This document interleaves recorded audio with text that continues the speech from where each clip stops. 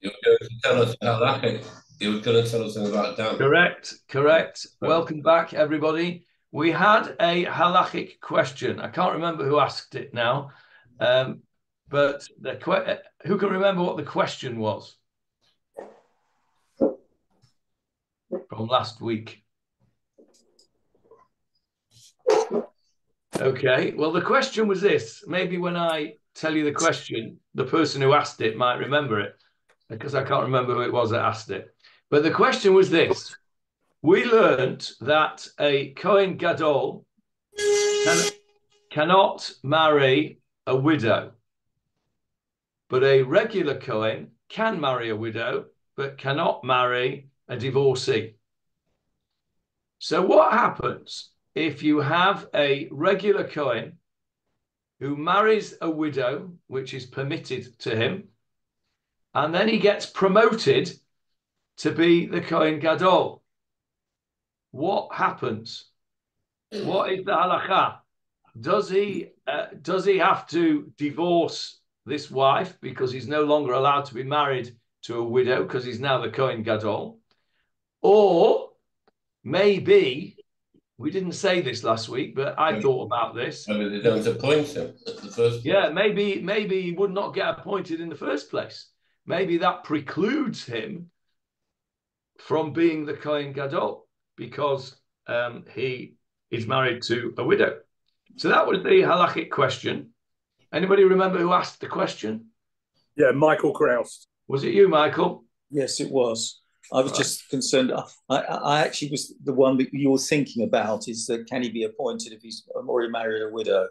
Right. And if he was appointed, would he have to get rid of the wife? One way or the other. I don't think it would come to that. So what's your view, Michael? That's why I asked the question. Okay, I'm putting you on the spot. You have to give me a psak halacha. What's your feeling? Is he allowed to become the Kohen Gadol, or is he not allowed to become the Kohen Gadol if he's married to a widow?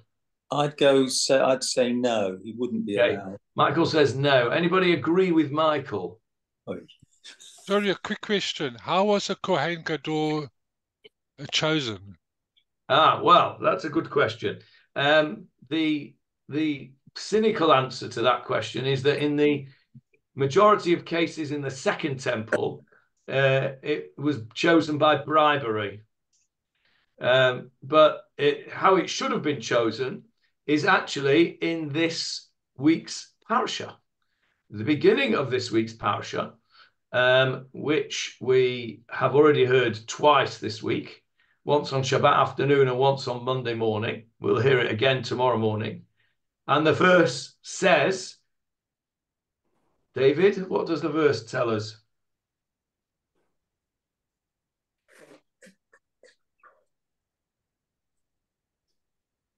It's verse 10. I shall put it on the screen for you.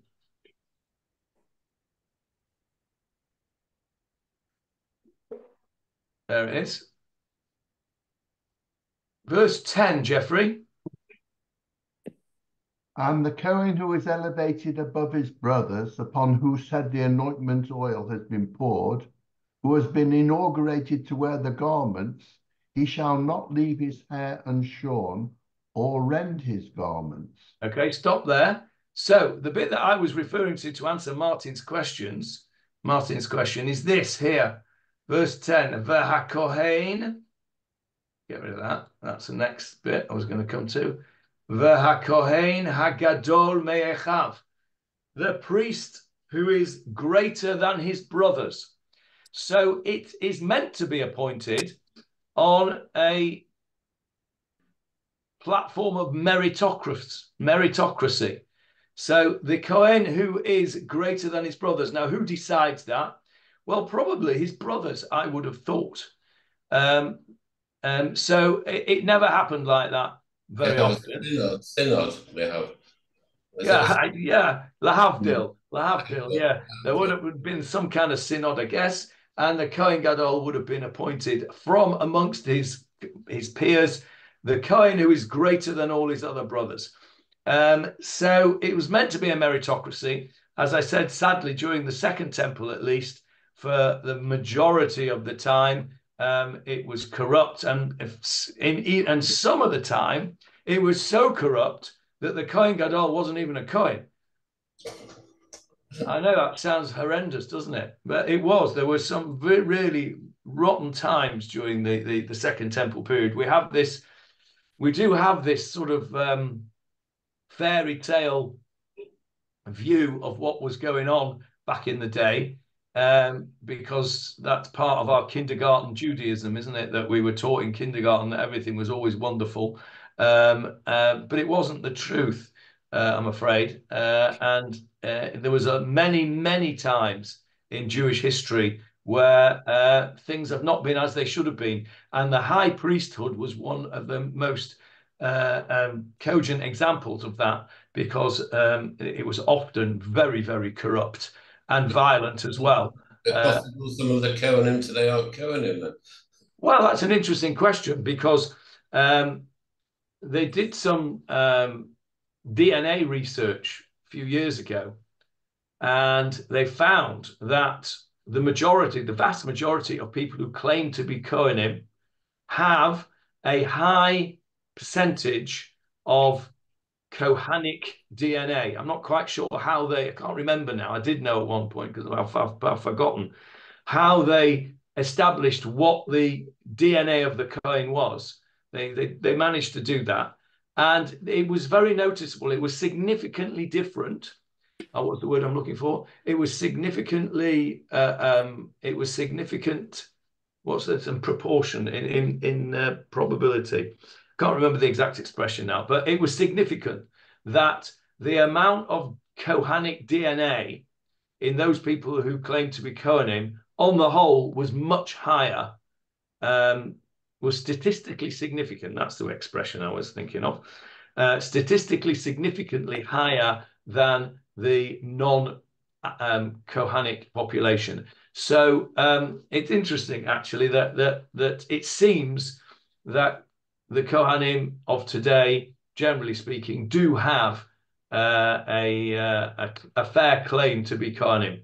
But yeah, it was pretty horrendous what went on there. So that answers Martin's question as to how the Kohen Gadol was chosen. So let's say, in our case, the Kohen who was Hagadol Me'echav, who was greater than his brothers, happened to be already married to a widow.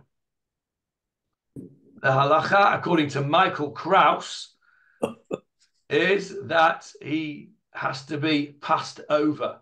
Now, I saw out the corner of my eye that Leslie was shaking his head. Leslie, come on, tell us why you were shaking your head. You don't agree with Rabbi Kraus. Why is that? Well, he's made a decision, this chief rabbi. He's obviously, Kohen Gadol. He's going to be, hopefully, Kohen Gadol. He's obviously got the attributes for it. Just because he did something which he could do prior to being appointed, I don't think stops him from being appointed. Okay, all right. We'll just go along with that for a moment. Now, can I say something? Yes, also, it doesn't say he shall not marry, and he's already married, so he's not actually getting married if he's already married. Isn't it the act of marrying that's the problem? You see, you can tell a lawyer. You can always tell a lawyer, can't you? Yeah. They just hone in on the point. Okay, all right. Let's just put that to a side, Avril. I'm going to come back to that in a moment.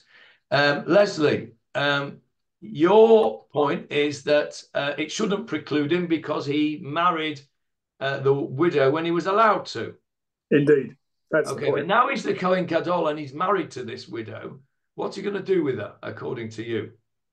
Without a shadow of a doubt, stay married to her. Because?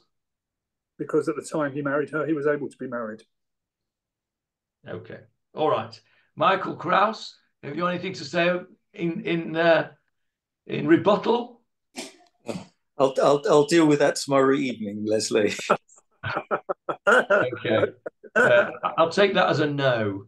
All right. So anyway, I wasn't sure about this. So I asked my son, who knows about these things, because he is doing Dionos, and part of the Dionos that he's already finished that section is on marriages and Yevamot and Ketubot, and I'm trying to find the thingy-majig now. There it is. So here we go. This is, I don't know, can you see my screen with the WhatsApp chat on it? Yes. Yep. So this is how it goes. I asked him, if a Kohen marries a widow allowed and then gets promoted to Kohen Gadol, would he have to divorce the wife, or would it preclude him from promotion in the first place? What do you think? He says, I don't think so. He married her beheter, meaning in a permitted way. So that was Leslie's point. And then I said, but would such a promotion even happen? Because it is promoting him to a position where he is, and I've written here, over alav, which is Hebrew for he is transgressing a negative commandment, which is not to marry a widow. And Dan said, he's not over anything. He's not transgressing anything. The transgression is getting married. He's already married, exactly Avril's point. So I said, that's interesting. Getting married to a widow is osor. Being married to one is not. Yep. And I said, is that something that's brought down, or is that your own logic? And he says, it's explicit in the pasuk. And he quotes the pasuk for us. Let's go back to the pasuk.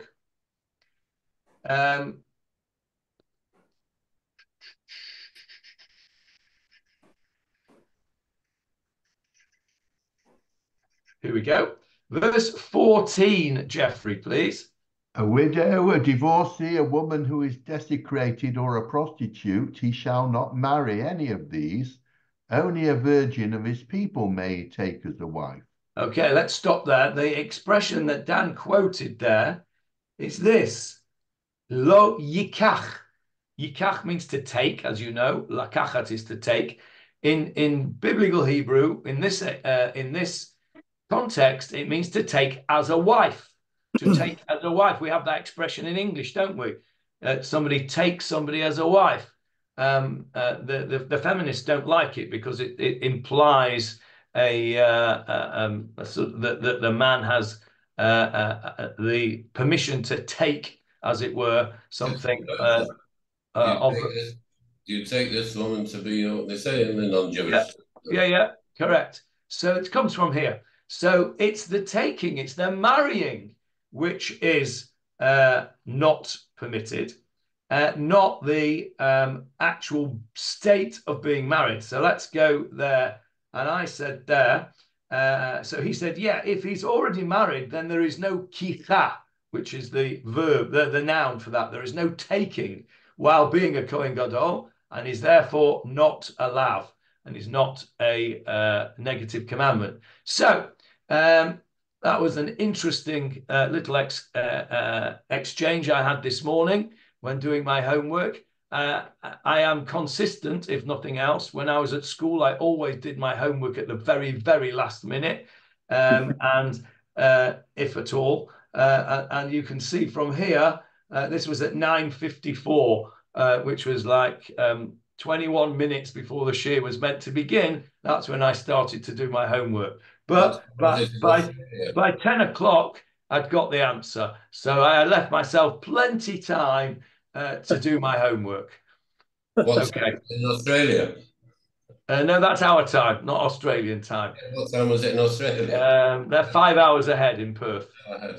So it's 3 o'clock in the afternoon there.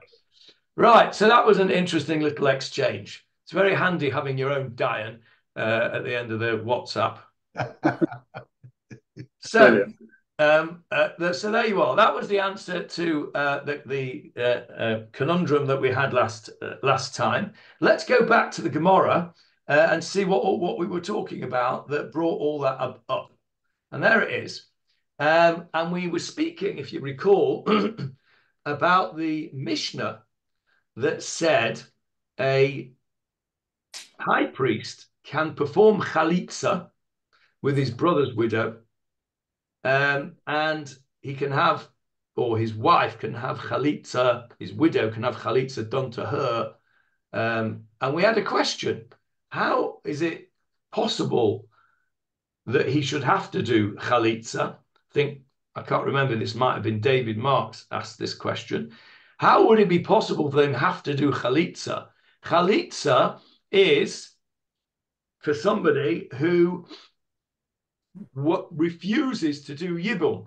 Yibum being marrying the widow of the childless brother. Of course, the Kohen Gadol cannot do yibum because he's not allowed to marry this widow, because we've just proved that from the Pasuk. And Avril has told us that that's not the case. Not allowed to do that, not allowed to marry. So he can't do yibum at all. So if he can't do yibum, why should he have to do chalitza at all?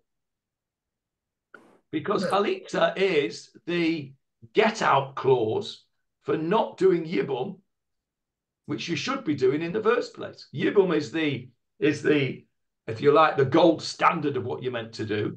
Chalitza is what you do if you're not prepared to do yibum. So he doesn't have to do yibum. He's not allowed to do yibum. So why should he have to do chalitza in the first place? So we had a question, and the answer to that was in the next piece of Gemarah. And it says, Ka pasik v'tanim. We've learned this in a Mishnah, and it makes no difference. Lo shna, there is no difference. See that word shna? Difference. Where do you know that word from? Manishtana. Correct. Manishtana. What is different? Nishtana literally means, it's a passive form of the verb. It means what is being changed, because it's a passive form. Nishtana. It's the same root. So lo shna makes no difference. With a shinui, you do, is that right? Correct. That's the same root. When you do something with a shinui, with a difference, correct. If on Shabbat you have to do something that's not correct, then if you should try and do it with a shinui, with a difference. That's right. So in other words, if you had to, for one reason or another, you had to switch on the air conditioning or the light or something, you would do it what's called kilachar yad, with the back of your hand. Kilachar, the back of your hand. So you would put the switch on with your back of your hand, and that is called doing it with a shinui, with a difference, because you normally use the front of your hand, you use your finger. So if you do it like that, it's not doing it in the normal way. It's a difference, and that's called doing it with a shinui. Same word. Correct, Johnny. So it makes no difference whether it's from the erusin, from the betrothal, or whether it's from the marriage. Remember, at the end of last week's shiur, we went through the process of marriage. Jewish marriage consists of two sections. The first section is betrothal, when the commitment is made to marry. It's actually, in Jewish law, it's part of the marriage, part of the marriage process. In the old days, you would then go back, the betrothed woman would go back to her father's house and prepare for marriage. It could take up to a year. And then a year later, they would go to the chuppah, and that's called nisuin, marriage. And that is the end of the marriage process, followed by consummation of the marriage. So we don't do that today, as we explained last time. We do it today all together. We do the erusin already under the chuppah. It's the first part of the marriage ceremony that you will all be familiar with, is erusin. We then read the ketubah. And the reason we read the ketubah is not because it's anybody's business to read that ketubah. It just makes a separation between the two processes. You could read the yellow pages if you wanted. It doesn't have to be the ketubah. You just have to have a separation between the two processes. We read the ketubah because it makes sense, and it's something relevant, and it also enables somebody clever to show how good their Aramaic is, because it's jolly difficult. If anybody ever asks you they wants to honor you with reading the ketubah under the chuppah, say no. because it's really, really difficult. You can practice and practice and practice, and it's dead hard. So when you see these rabbis who are very used to doing these things and they just rattle it off, half the time they're getting it wrong, and the other half they're very, very experienced, because it's a difficult thing to do. But anyway, I digress for a change. Anyway, so we have this separation, and then the second part of the ceremony is the nisuin. Now, back in the day, there was this 12-month period of erusin, this 12-month period of betrothal. And as we said last time, the status of the woman during betrothal is almost that of a married woman. And they need a get if the marriage goes off, which is, of course, why we don't have that year's wait anymore. We do it today for that together, as I've just described, for that exact reason, so that there isn't time for something to happen and there be a get in between the erusin and the nisuin. It would be pretty difficult. You'd have to change your mind whilst the guy's reading the kesubah for it to happen now. And that was a very clever institution of the rabbis, so that you reduce the problems of having a get. Now, so it's a sort of a marriage. So let's say you had a scenario where a woman is betrothed to a man, and then the betrothal goes off. It's ois shidduch for whatever reason. It's usually financial, but whatever. It goes off, and she gets her get, and she's now no longer a betrothed woman, but she's not a fully married woman either, and she remains a virgin because she's not consummated the marriage, because the marriage never happened. Along comes a Kohen Gadol, and the question is, can he marry her? Can he marry this woman? Okay, Julia has put her head on the block by shaking it. I'm going to ask Julia, why, Julia, you have to unmute. Why are you shaking your head and saying, no, he can't marry her? Well, to be quite honest, I think I just read ahead, so I know that he can't. Okay, let's assume you hadn't read ahead. Why would you say he can't? Well, because she needed a get. Okay, so she needed a get, so that makes her a widow. Okay, all right. Does anybody disagree with Julia? Anybody dare to disagree with Julia? Okay, so this is an important concept we're going to learn now. We have said, let's go back to our pasuk. Have you got anything on the screen? What have you got? The Gemarah? Yes. Okay, let's go back to the pasuk. Verse 14, Jeffrey, read it again for us, please. A widow, a divorcee, a woman who is desecrated, or a prostitute, he shall not marry any of these. Stop there. So that's pretty clear, isn't it? A divorcee.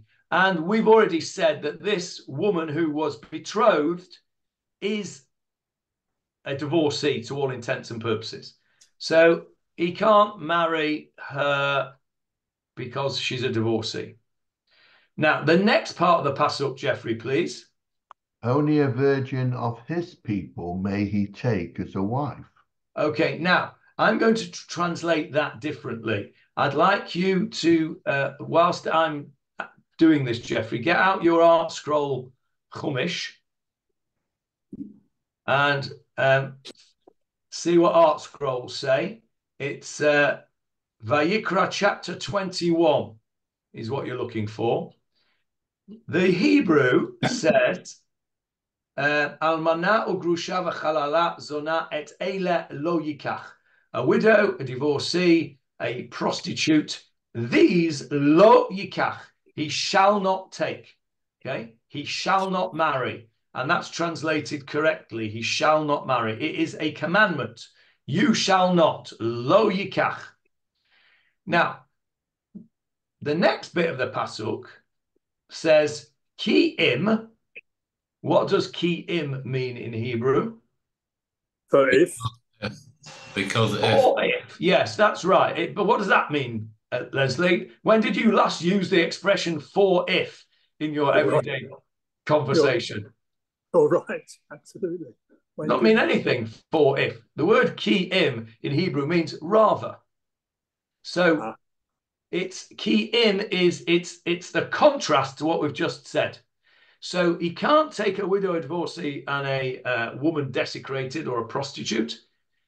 Ki im, rather, betula, a virgin, me'amav, got to be a Jewish virgin, right? Me'amav from his people, yikach. Now, he translates it here, and I don't like this translation, may he take as a wife, which gives him, which sounds to me like he's got an option. He can either, if he wants to have a wife, then he's got to take a wife who is a virgin of his people. Okay, but that isn't what it says. It says yikach. What does? I'm interested. Have you found it, Jeffrey? I have. What does it say, please, in Art Scroll? Well, you should take. There's a lot to be said here. And I'm not sure which section you want me to read, but I want you to read verse 14 of chapter 21 of Vayikra in English. Okay. A widow, a divorcee, a desecrated woman, a harlot, he shall not marry these. Only a virgin of his people shall he take as a wife. Okay, stop there. Now that's a better translation. Okay. May is not a good translation, is it? Because may means he may and he may not, right? Shall, you shall do something means exactly what it says. You shall, you must, you have to. And that is the halacha. You cannot have an unmarried Kohen Gadol. Why can you not have an unmarried Kohen Gadol? We asked this question a couple of weeks ago. I don't know if it was in the Gemarah share or another share, can't remember. But I think it was in the Gemarah share because I seem to recall David Marks answering it for us. Why can you not have an unmarried Kohen Gadol?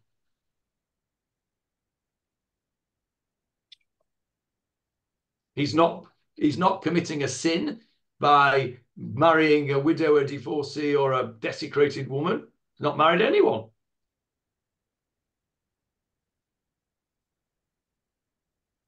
Anyone? Okay, let's see if I was right and it was David that answered the question. David, why can you not have an unmarried Kohen Gadol? I don't remember. Maybe it wasn't you that answered the question then. Yeah. Okay. Okay. I'm going to prize it out of you. What is the role of the Kohen Gadol in effect? What does the Kohen Gadol do? He does the sacrifices. He does the avodah. He does the service. When does he do the service? Yom Kippur. On Yom Kippur. And what is the purpose of that service on Yom Kippur? Presumably for his family and for Israel. So you need to Thank you, Michael. Say that again, Michael. Absolution for his family and Israel. So he needs a family. Correct. His job is lechaper, I like that word, to gain absolution. I like that, Michael, although it sounds a bit Christian to me, but we'll go for atonement if you don't mind. Lechaper, to atone, to obtain atonement. Ba'ado, ba'ad, meaning for. Ba'ado, for him, himself. Ba'ad beito, for his household. Uba'ad adat kol Yisrael, and for the whole congregation of Israel. That is a halacha. The Kohen Gadol has to atone for himself, his beito. Now, the rabbis tell us that beito, his house, refers to children, his family. Specifically, his wife. His wife. Beito means his wife. His house is his wife. So if you don't have a wife, he can't fulfill that mitzvah. Now, there is a very interesting thing that we learn in Masechet Yoma, which is the tractate which deals with the Avodah and Yom Kippur. And we've talked about this in the past in our shiur. And that is that the Kohen Gadol has to have a wife. We've just shown you that. Because if he doesn't have a wife, he can't fulfill the correct role on Yom Kippur. What happens if his wife dies on Kol Nidre night? He's got to take another one straight away. Yeah, he's got to straight away. He's got to be married. And so, what do they do, Michael? They've got a reserve set up ready for him. They do. They have a reserve Kohen Gadol set up in case he snuffs it, and they have a reserve Mrs. Kohen Gadol in case she passes away tragically prior to Yom Kippur, because the Kohen Gadol has to be married on Yom Kippur. Because if he's not married, he can't do the service. And if he can't do the service, then the whole of Klal Yisrael will not get their kapara, their absolution. So a Kohen Gadol has to be married. So this translation, may he take, we're going to reject that translation, and we are going to go instead in favor of the Art Scroll, which says a virgin of his people shall he take as a wife. So he has to have a wife. Now, why have Johnny? Yeah. Am I correct in assuming that in times of the Tanakh, the Kohen Gadol was hereditary, and in the Second Temple period, it was completely corrupt, and anyone could assume the role, even non-Kohen.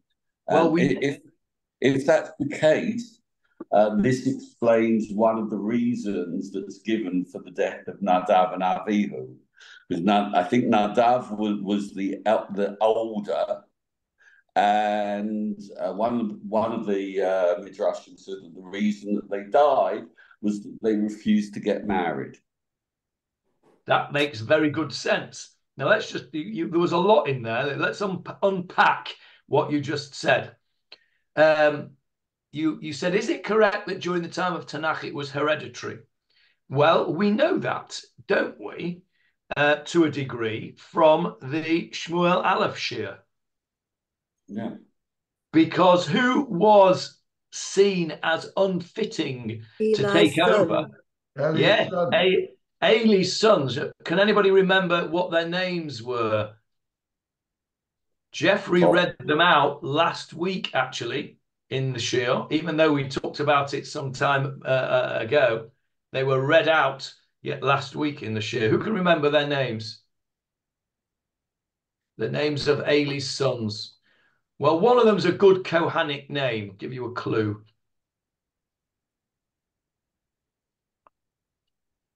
David, can you remember? Yeah, Chofni and Pinchas. Chofni, which is not a particularly common name, and Pinchas, which is a very Kohanic name. Chofni and Pinchas, yes. And what happened to them? They were considered unfit to take over from Eli. So the fact that they were considered unfit means that lechatchila, in the first instance, they ought to, by rights, have taken over. But the people said, they're no good. They're wrong uns, these two, and we can't have them as the Kohen Gadol. So therefore, we need to have. And what was the whole purpose of all this going on here? The whole purpose of this whole thing was to show, as David has said, the hereditary nature of this. So you've got this hereditary nature of the Kohen, the Kahuna, and that's correct. And then in the Second Temple, as David said, and as we said earlier on, it was completely corrupt, and it was open to bribery. So that way it makes very good sense. Now, what then David went on to say was that Nadav and Avihu had to be got rid of out of the line, if you like, because they refused to get married. That was part of one of the opinions of their sin, was that they refused to get married. Why did they refuse to get married, David? Do you know what the Midrash says about that? Yeah, they thought it was beneath them to be married, to have a wife. They thought it was beneath them to indulge in pleasures of the flesh, most specifically. They were, I suppose, lahavdil, taking on the view of what, Trappist monk type of thing, where, celibacy, where you go off and dedicate your life to holiness and remove yourself from everyday life, in particular the mitzvah of pru uruvu, of procreation. And this is the pshat that's given by Rashi on Kedoshim Tiyu, priesthood. Yeah, correct. But Kedoshim Tiyu priesthood means separation in a holy way, and not separation in a way that you think it should be. And as you all know, one of my pet hates is chumrah. And in effect, that Midrash is saying that Nadav and Avihu were punished for taking on chumras.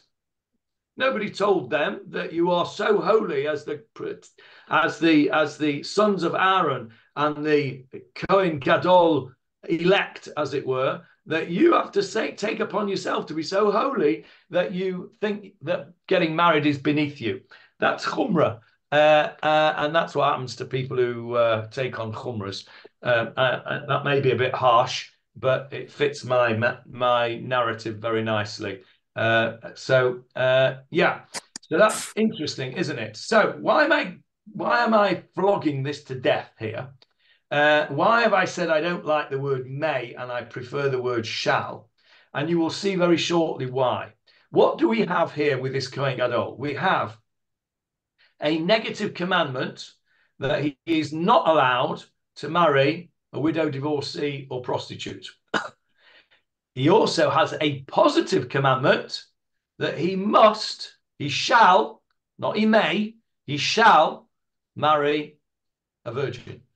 Okay? So we've got, say, Jeffrey? A Jewish virgin. A Jewish virgin, yeah. So he's got a negative commandment, you can't, and a positive commandment, you must. Okay, bear that in mind. That's what we have with the Kohen Gadol. Let's go back to the Gemarah now. Now, we have just said he can do chalitza, and it makes no difference whether it is an erusin, a betrothed woman, or a married woman. And so he goes on and he says, why does he have to do chalitza? Why can't he do yibum? And he said, and the Gemarah says, Bishloma min hanisuin. I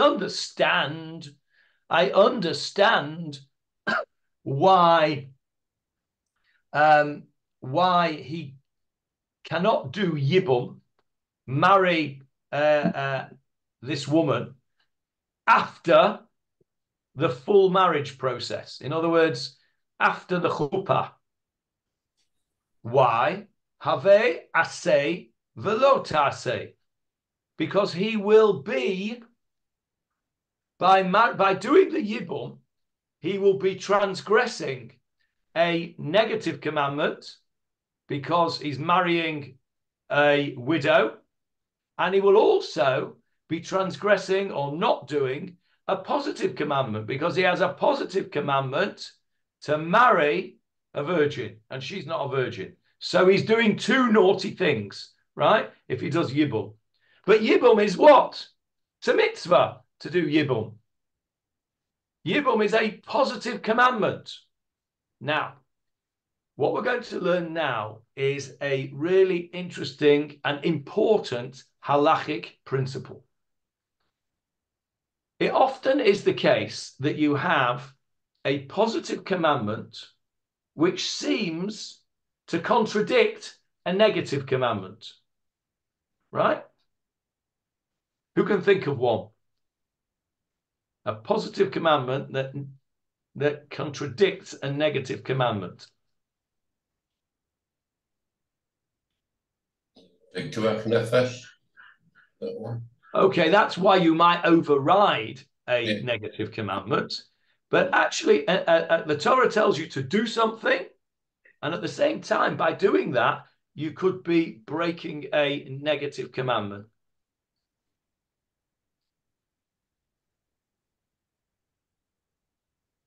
I'll give you a clue. I did this quite a lot of times. Maybe, I don't know, maybe a dozen. Maybe more.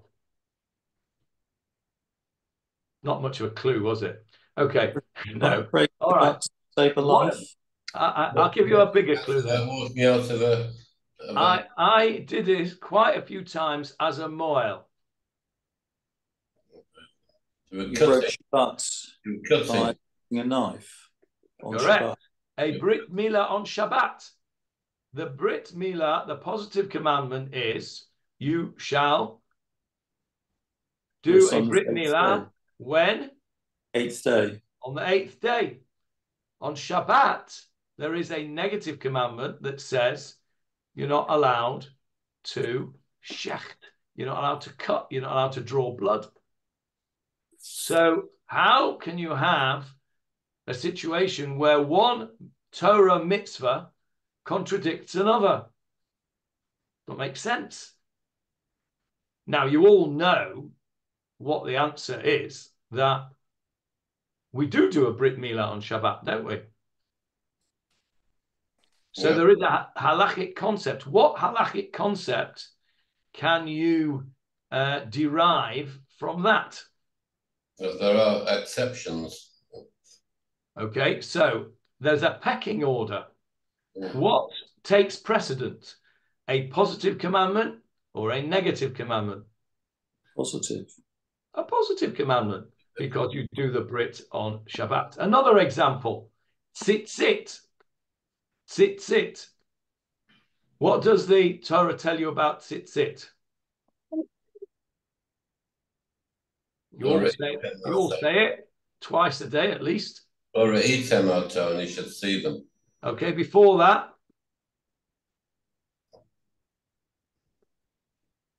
Should put them on the four corners of the Correct.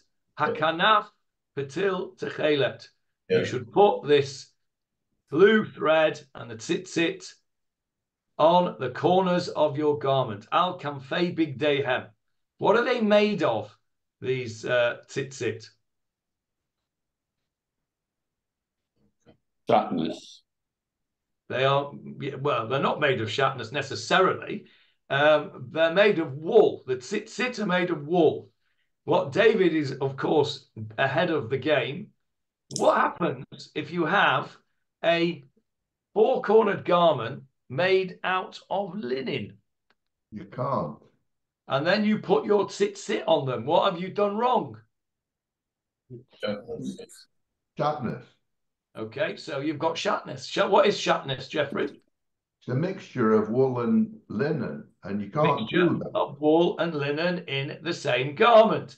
So you have a positive commandment to put tzitzit on your four-cornered garment. You have a negative commandment not to wear shatnez. You have a linen garment. What are you going to do? Okay, Diane, who should we appoint as a Diane now? And we will appoint Johnny Halpin the Diane. Diane Halpin, how are you going to Paskin? I've come to you with my Shiloh. I've got a linen garment and I want to put my woolen tzitzit on to fulfill the mitzvah of Al Kamfei Bigdeihem. What are you going to advise me to do?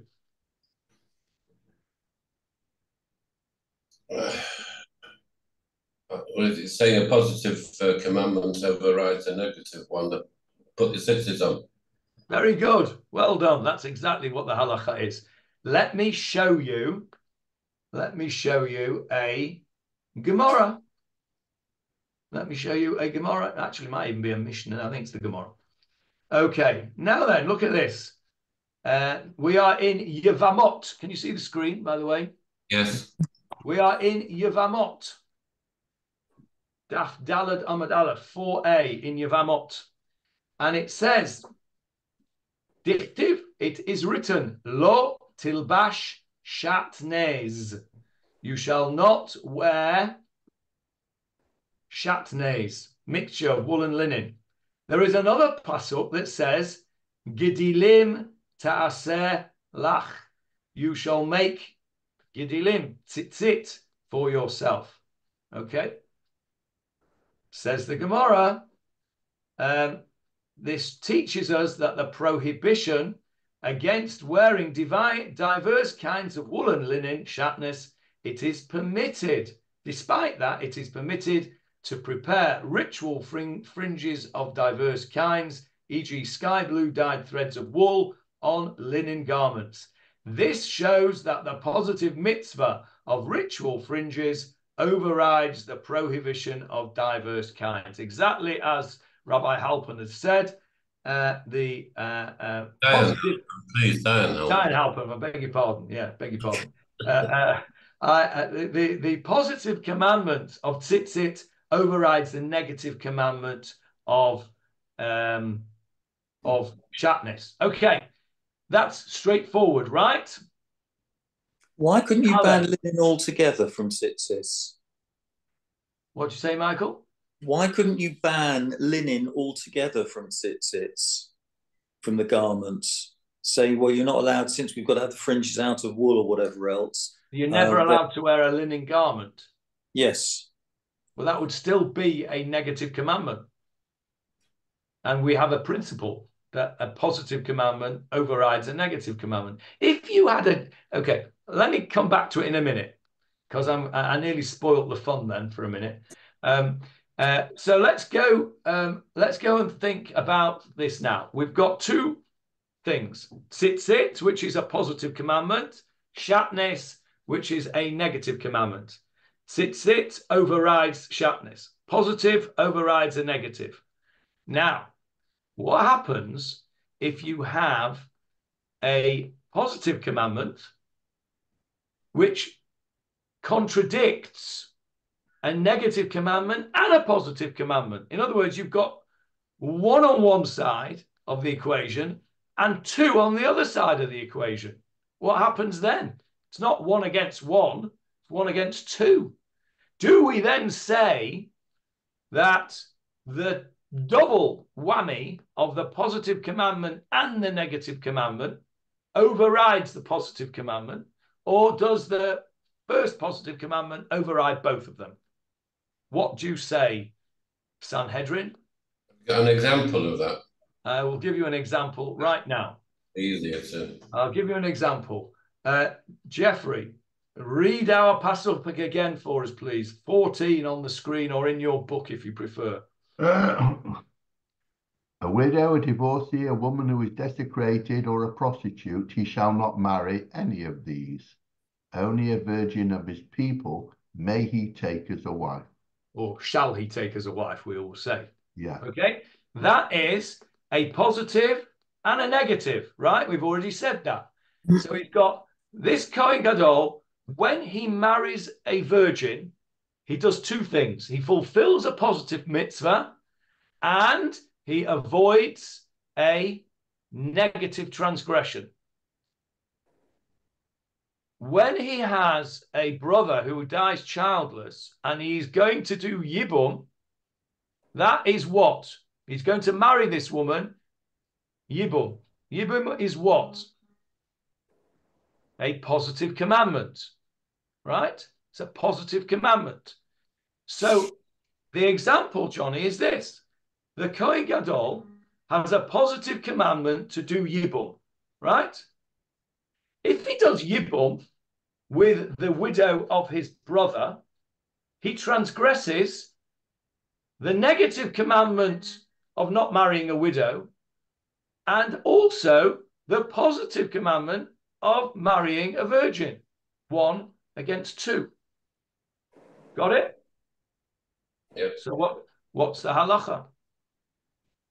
Can he do the yibum?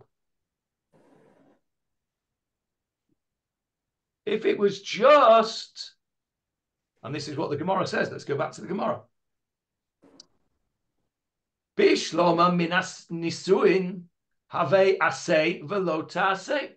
I understand why he can't do yibum after the marriage has been consummated, because he's transgressing 2 against 1. The yibum is only 1 mitzvah, whereas marrying the widow, he's doing 2 bad things, 1 against 2. Okay, I understand that. But then the Gemarah says, and we're over the page now, we should make a seal, we've turned over the page. Ve'ein aseh doche lo ta'aseh ve'aseh. 1 positive commandment does not override a negative and a positive. Ella, but min ha'erusin. What about from the betrothal? The woman's still a virgin. So he's not transgressing marrying a virgin. He might be transgressing marrying a widow if she's considered a widow from the betrothal. But in that situation, look what the Gemarah says. Yavo, he should come. This asay, this positive commandment of yibum, should come along, the yidche, and should push aside the lo taseh of not marrying a widow. We've already said a positive commandment overrides a negative commandment. After the betrothal, you would think that would apply. It's 1 against 1. It's not 1 against 2, because he has not transgressed the avera of not marrying a virgin, because she is a virgin at that point. Does everybody understand where we're at this point? What the Gemarah is asking? The Gemarah is asking, I don't understand why he can't do yibum with a woman who is betrothed to his brother, and then his brother dies before the wedding. I don't understand why he can't do yibum, says the Gemarah.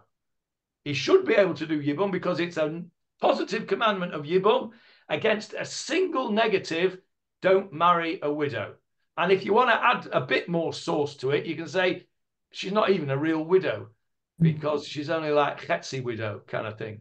So that's where the Gemarah is at the moment. It's a question. Why can he not do yibum with... I understand why he can't do yibum with somebody who's already fully married to his brother, because it's 1 against 2 with the commandments, yeah? Like we've just learned.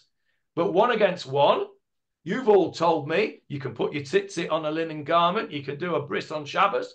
Why can't he do yibum with a betrothed woman? And that, though you can't look on, is where we will stop. Don't look on. What I want you to do for homework is I want you to work it out for yourself, why the Gemarah, why the halacha is what it is, which is that he cannot do yibum with a betrothed woman.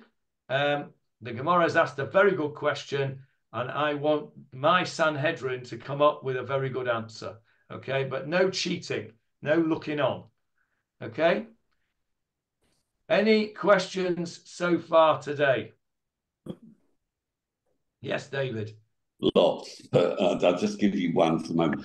Just looking briefly at the source that you provided in your Vamot, the reason why sit with linen garments and yibum and chalitza together are chosen is because they're juxtaposed in the same pasuk.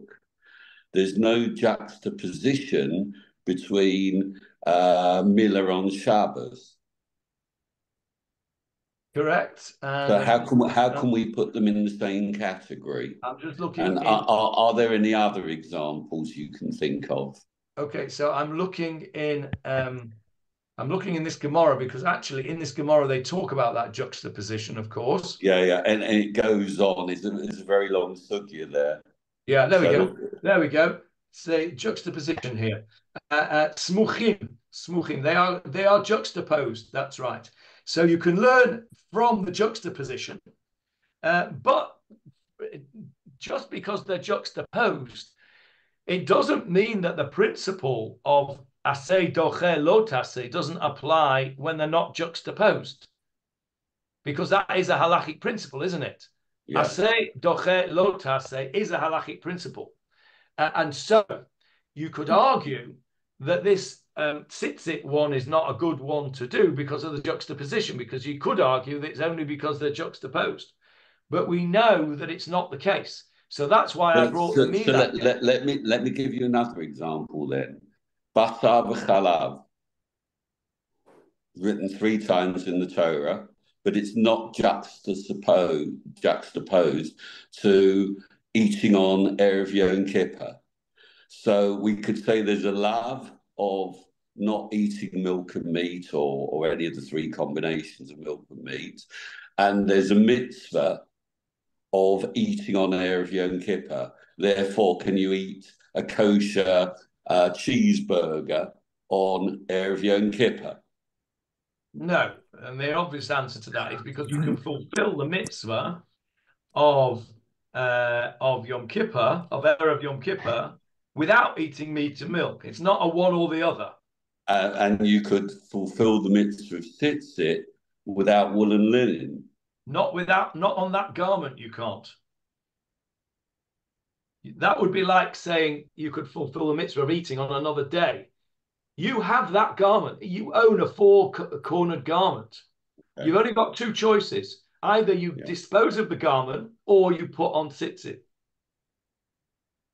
Whereas on Yom Kippur, you have a choice. You can either eat boss of a cholov or you can eat something that isn't boss of a cholov. And if the only thing that you have to eat, the same as the only garment that you have to put on in the morning, is wool and linen.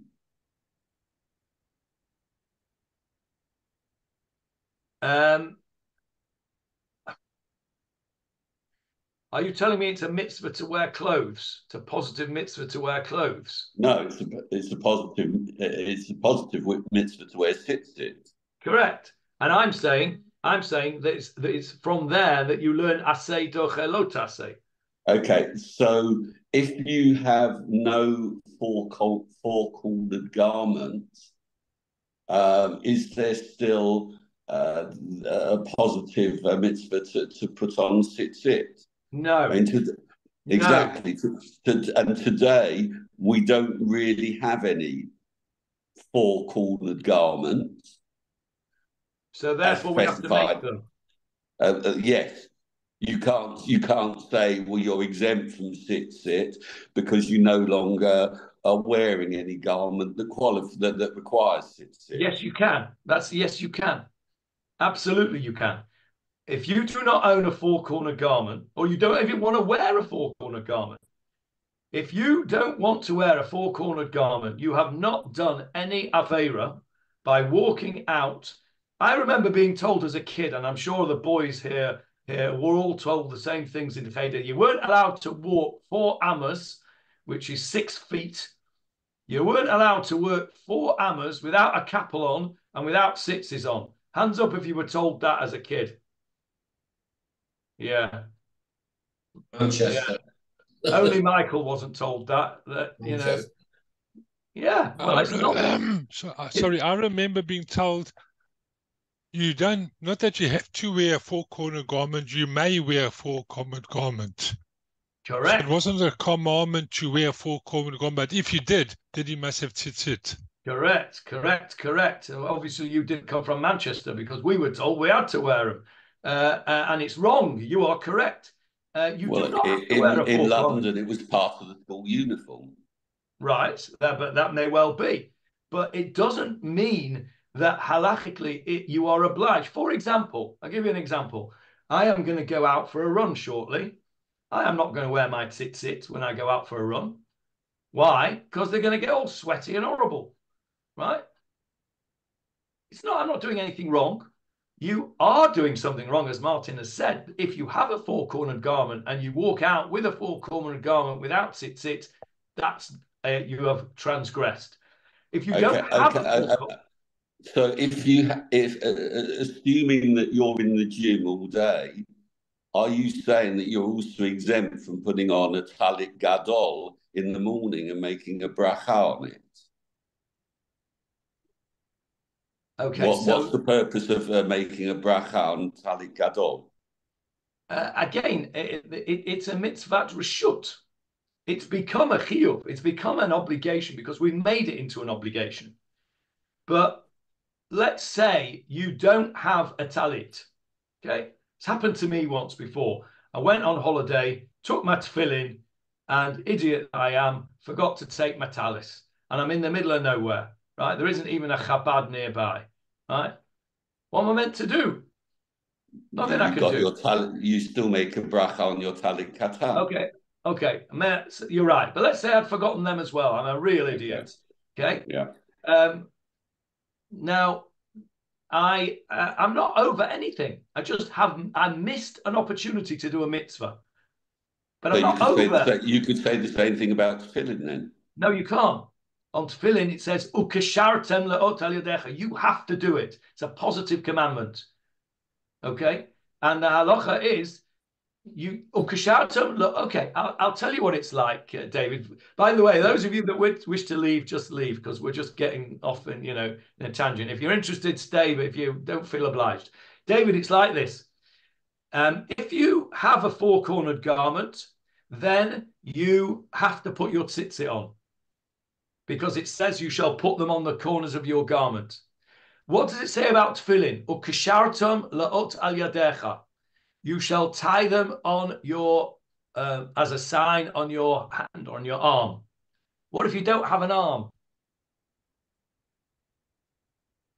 You put it on your head. All right. But have you done an Aveira? No, because you haven't got an arm to do it on. Right?